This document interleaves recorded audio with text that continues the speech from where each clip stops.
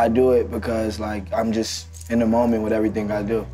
If I don't feel like it's the right time and everybody's still like, you know, heckling me or everybody's really wants to hear it, I still ignore them because it's not the right time. And you gotta love yourself first before you can love anyone, right? You gotta love yourself. Always remember that. Just like she said, always be yourself. Never ever change. Never ever let no one change you. Always mold you into who you want to be. Lil Uzi Vert is an American rapper, singer, and songwriter from Philadelphia. He rose to fame in 2015 with his debut mixtape, Lil Uzi Vert vs. the World, and is known for his unique blend of trap, punk, and emo influences in his music. He is best known for hit songs like XO Tour Life and The Way Life Goes, which reached mainstream success. He is considered one of the leading figures in the new generation of hip-hop and has been recognized with several awards and nominations.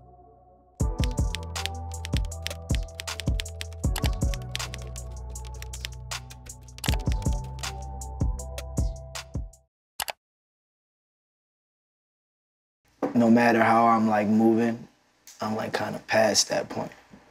It's time to, you know, turn all the way up. Like, I mean, you're supposed to put effort in everything. Yeah. But like, you just gotta just live it like every day, like it's nothing. Like just do it. Just do it naturally. And when you do it naturally, that's when all good comes. Like don't try to force it. Don't try to force it. But my plans is to what's staying relevant is as music goes on and it changes, you know, staying relevant means you change too. But you also can stick to the roots of why people mess with you. You feel me? But you also gotta tap into different sounds because music isn't just about hip hop. Hip hop is actually one of the lowest like genres in music. And if you can tap into other music and mix it with what you got going on, then you will always stay relevant and always be good. What are you looking back at as like a pivotal moment, like a choice you've made to get here?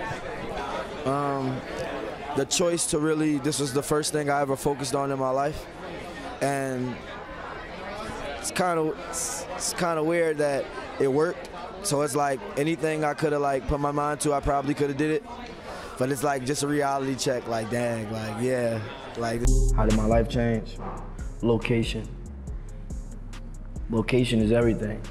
If you're able to, you know, move your location, it's obviously a change in something, even for the good or the bad. And I was able to move my location and do better. So just me being in a better location, being in a better space, more time to think, come up with more visions.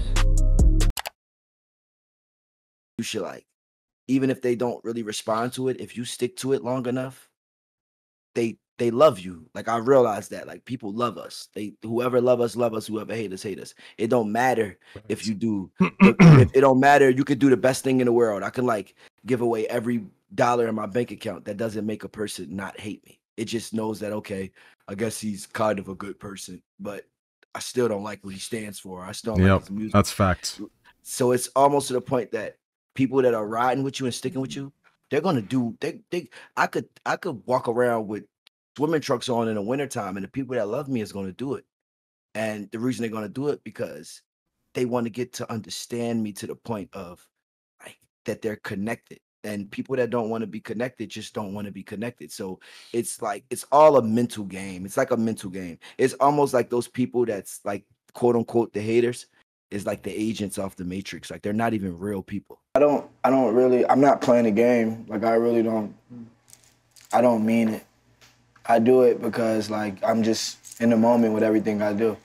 If I don't feel like it's the right time and everybody's still like, you know, heckling me or everybody's really wants to hear it, I still ignore them because it's not the right time. I know when it's the right time, it's going to be the biggest impact. Yeah. Yep. And when do you know that? Like last minute? Like last second, like go. This feels like the time to me? I don't know. I guess you could say last second because usually when I feel like that is the moment it comes up. Not at all. I just enjoy everything for what it is instead of trying to look at it like, oh, I got to do this.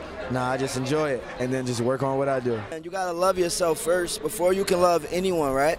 You got to love yourself. Always remember that.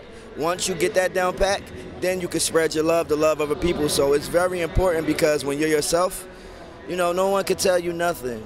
you know, it's no right or wrong when you're yourself. So, watching the show, just like she said, always be yourself. Never ever change. Never ever let no one change you. Always mold you into who you want to be. And, you know, always strive for greatness, and not just greatness, always strive to do the right thing. And whatever you think the right thing is, it's the right thing. So you own it though. Like if it's yours, you gonna own it. And everybody gonna know you the best, and you always gonna have people trying to be like you because you the best. That's just how it go. Because if you wasn't the best, like, they wouldn't try to be like you. They would overlook you and try to be like somebody else. So like, it just, you either take it as a compliment or you get mad about it. And usually people take it as a compliment because nobody can exactly mimic another person. Yeah. No, I don't care who it is. Like, nobody can mimic another person. Like, if you own that and that's yours, you gonna know how to hit different sounds and different levels with stuff than other people. Like, it's deeper when you on the track. Like, you get it. Like, it's deeper when you on the track. Yeah, but like, I don't know. Like, it's people usually should be like flattered by it. Yeah. But it's Mike Jones, my generation, Chief Keef, definitely. I remember that. I remember, like, that's another one too. I remember, like, they didn't on the front. I had got it, and on the front, it wasn't even really like his picture with like everybody else. I remember that. Like, I remember that, and we was looking through it. They had all the photos, but yeah, he definitely influential. It's impossible to be a successful artist and not be influential. Like, it just comes with it. You know, it comes with territory with this, and I guess being influential, some people would say it's overstepping your boundaries, but I mean, everybody, you take something from everybody. Everybody do. Like, it disappears, like that mindset like disappears. So that's kind of how I feel. That's why I don't like ratings. I feel like they clutter your mind with like so many things.